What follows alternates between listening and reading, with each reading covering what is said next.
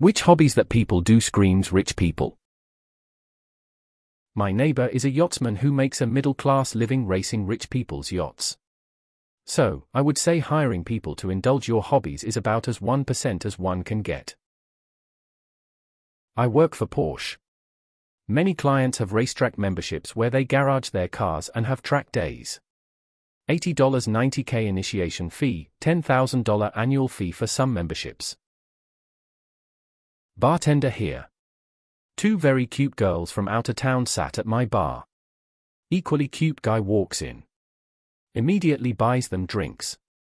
His opener was, "So how often do you gals boat?" They were from fucking Philly LOL. When he said that, I couldn't not smirk at it. He also tipped me like $130 for 3 Jameson Cokes. Polo. We had a meet and greet with a new executive at my company, and she told us one of her hobbies is investing in real estate. In Germany we have a saying: if you play golf, you're too poor for horses. You buy horses if you are too poor for sailing. If you are sailing, you're probably too poor for jets and motor yachts. Historic motorsports is also a good indicator for wealth, especially F1. Yachts and yacht clubs. Going to space. The fastest way to become a millionaire is to become a billionaire and go racing. Equestrian sports. Haute couture. And while we are at it, Sailor Moon merchandise. I went to my auntie's 70th birthday. She's a hobbyist pilot and longtime member of an aviation club. My partner and I were talking to one of the guys there, and he asked, "Did you guys ever get into flying?" To which we obviously replied with, "No." He seemed genuinely surprised and then asked, "Oh, did your parents just not let you?" The obscene cost of flying, owning, renting planes never even entered his mind. The only reason he could see for not flying planes as a child was a lack of interest. Pretty fucking mind-blowing TBH. My granddad belonged in a country club. My extremely affluent uncle enjoys building and flying his own aircraft as a hobby. There appear to be kits. But he has also acquired and fixed small 2-seater planes that have crashed. Sailing.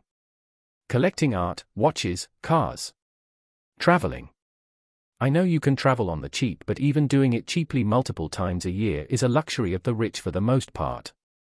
Not only the cost of the trip, but having the financial freedom to not work so you can travel. Himalayan mountaineering. Creating a secret cave filled with high-tech equipment. Yacht party. Art collecting. Going to Africa to hunt big game. Flying to F1 races. Yachting. Collecting classic Ferraris. With any outdoor sports like skiing, rock climbing, etc., people either seem to be rich AF or broke AF. Depending on where they live and how often they do it: skiing, snowboarding. Tax evasion. I recently went to Loon MTN in New Hampshire, which is pretty average skiing, and for a family of 4, our tickets cost $475 a day. That's almost $1,000 just in ticket cost for the weekend. On top of that, we spent a couple hundred on food.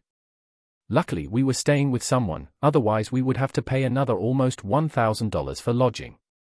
We're upper middle class, and we could barely afford it. I don't understand how the mountain and lift lines were so crowded. Who can afford this more than once a year, if that? Warhammer is basically poor person, spending 3x the money of a rich person. Equestrian, golf, falconry, flying, and fox hunting. GT racing, rally racing. Building a race car is expensive. The consumables are expensive, e.g. a set of tires costs thousands and last a few laps. Rally racing has a high likelihood of crashes which require on-the-spot repairs. Philanthropy. Hunting people. Artifact collecting. Warhammer 40K. Having more than one Lego set. Whatever was going on at Little St. James Island? Summering. Only rich people will ask another person where they summer. Lots of folks saying golf, but I haven't seen anybody mention cycling. Sport cycling, not utility cycling to the corner store for a gallon of milk. Mid-level road bikes are now $5,000. And it's pretty common to spend low five figures on a complete setup. At least in the United States, the average household income of cyclists is quite a bit higher than golfers.